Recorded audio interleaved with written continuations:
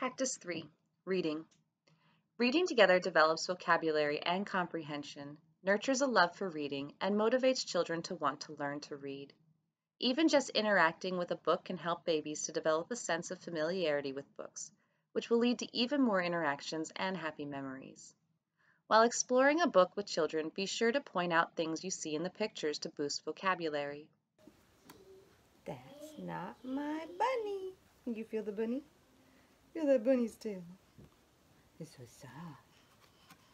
It's so soft.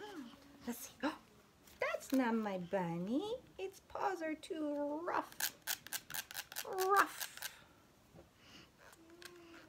Feel the bunny's paws? Feel they're rough, rough, rough. Oh, that's not my bunny. Its tail is too woolly. Where's the bunny's tail? Where's the bunny's tail? Tail's too woolly. Feel the woolly. Oh, look, a flower. Flower.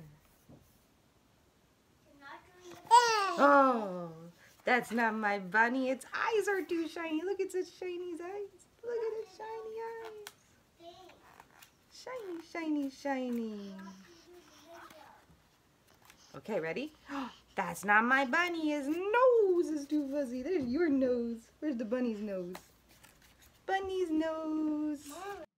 Sharing books that rhyme is not only fun and engaging, but also builds a child's phonological awareness.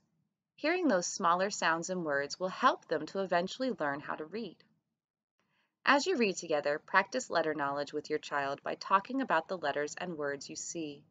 You can do this outside of the book too. Words are everywhere. Build on your child's background knowledge by reading books with subjects that interest your child. Try relating a situation in a book to an experience in your child's life to help them to make a connection to the story. Encourage babies to chew on and bat at board books as they explore, and soon they'll be turning pages and looking at pictures too. Shared reading and talking about books are the most important activities to help children to get ready to read. Have books in your home. Get caught reading. Show your child that reading is a part of your everyday life, and they will mirror this behavior and strive to make reading a part of their lives as well.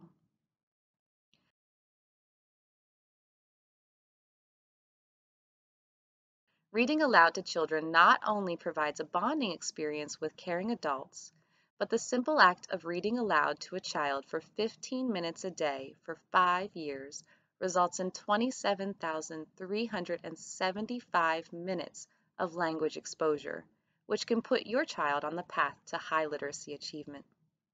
Follow along with this video series in the virtual Storytime Room, the library's webpage, social media, or YouTube channel. Together, we can strive for every child being ready to read.